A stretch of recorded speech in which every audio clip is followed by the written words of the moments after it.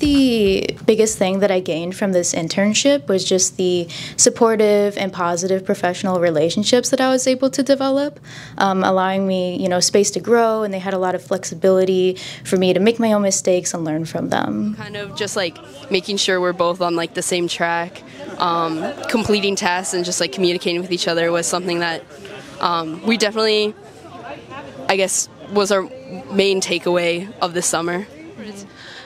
Previously, I was doing just creating theory by myself, and I work alone, and seldom have people to talk about it. But nowadays, in the company, I get my colleagues, and we're going to talk. Each week, we'll talk about our process, and I can get some feedbacks about it. That's pretty good. That I get a chance to learn from others. Learning from industry professionals how to conduct research, well, not conduct research, but also deliver projects, how to manage projects, how to come up with ideas and make sure that you are able to get them implemented. So this is all what I learned from research path internship this year and the previous year, both at Electric Power Engineers, EPE.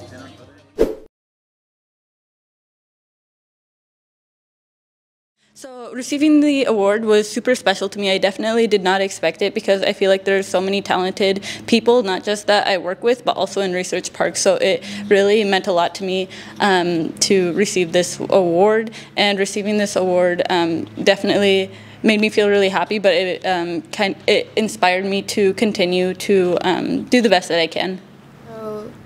I kind of felt pretty honored, just because seeing all the other winners and even the nominees, I felt like everyone was really deserving of recognition at the very least, because I feel like we've all worked really hard during the summer, and yeah, being placed among other winners that were super accomplished and had their own growth as well, it was pretty cool.